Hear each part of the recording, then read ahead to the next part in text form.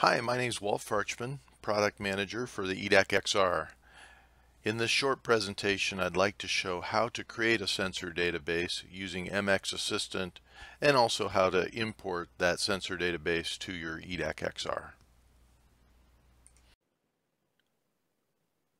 So the first thing you'll need to do is go to hbm.com and download a copy of the MX Assistant. You can do this by going to homepage, hbm.com, to software, and then to downloads. Under downloads, you'll see Quantum and SOMAT.XR, and then if you scroll down, you'll see a file here that is called, let's see if I can find it, the System DVD, which is about 410 megs, and it has the MX Assistant. Once you download that, extract that file, then you can launch the MX Assistant. So now you have MX Assistant installed. Let's launch it. And this will be the tool you use to edit, modify, create a sensor database. In the future, we hope to support an Excel format that can also be saved as a sensor database. But for now, this will be the tool you'll use. When you open MX Assistant, there's a tab up here called Sensor Database. And one thing that you have to know, this top one here is not editable. So this is the HBM sensor database with all the sensors that HBM provides in the sensor database. But what you can do is make a copy of that. And you would do that by simply hitting Add. And I can hunt for that, and it's under HBM MX Assistant. So you installed it, so you'll have a copy of this, and this is the English version E, and now I've made a copy there, and this is now editable, and I can change the name. So maybe I want to change the name of this file. Oops.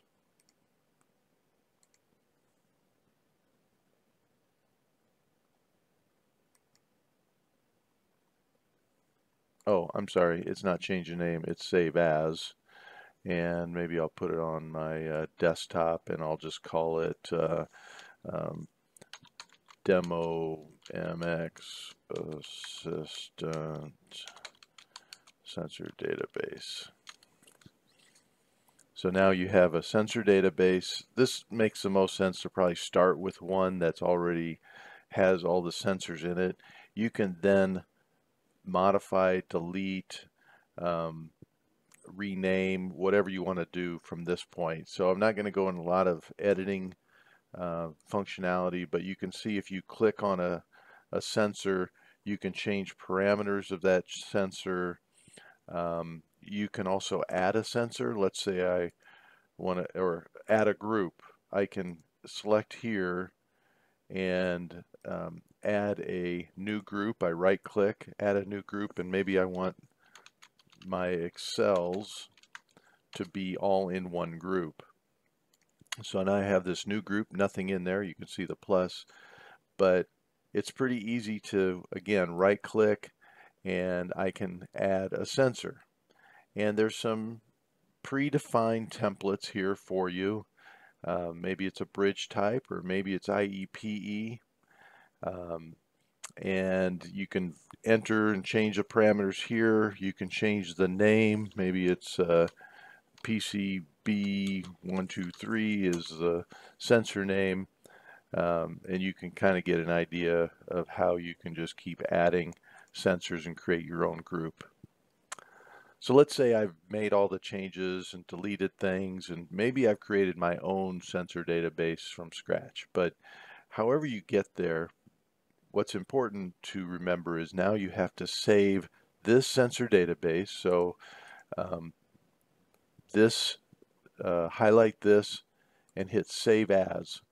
And the format that the eDAQXR and the CX23 for the SOMAT XR1 is an SDBX file. And so all you do now is you save that, and we'll call that you know, custom sensor database dot, and it'll put on the extension SDBX. And I probably should have noted where that is, but let's see, save as, it's going to be on my desktop.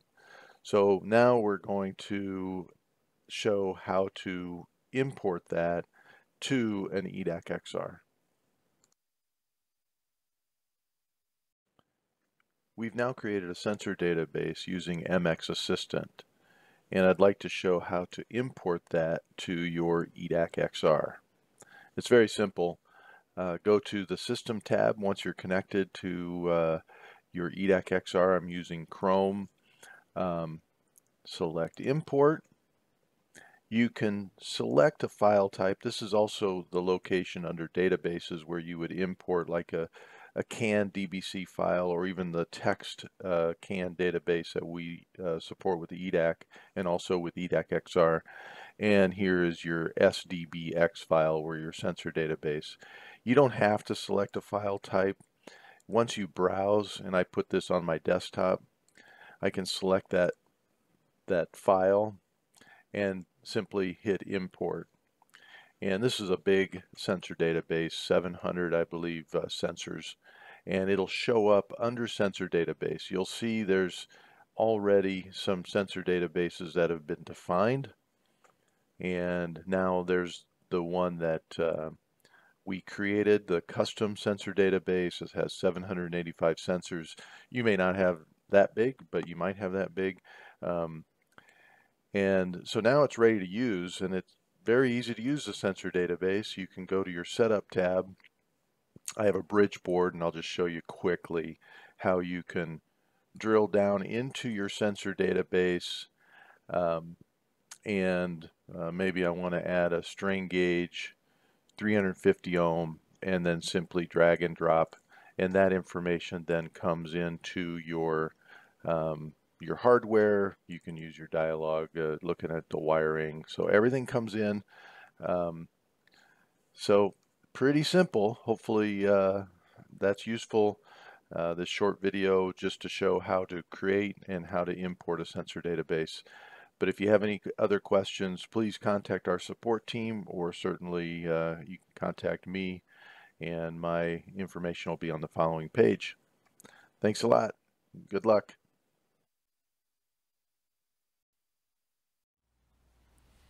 Thanks for taking the time to watch this video. Hopefully it was helpful. Please don't hesitate to reach out to me or our technical support team if you have any questions and if we could be of any assistance. Thanks a lot.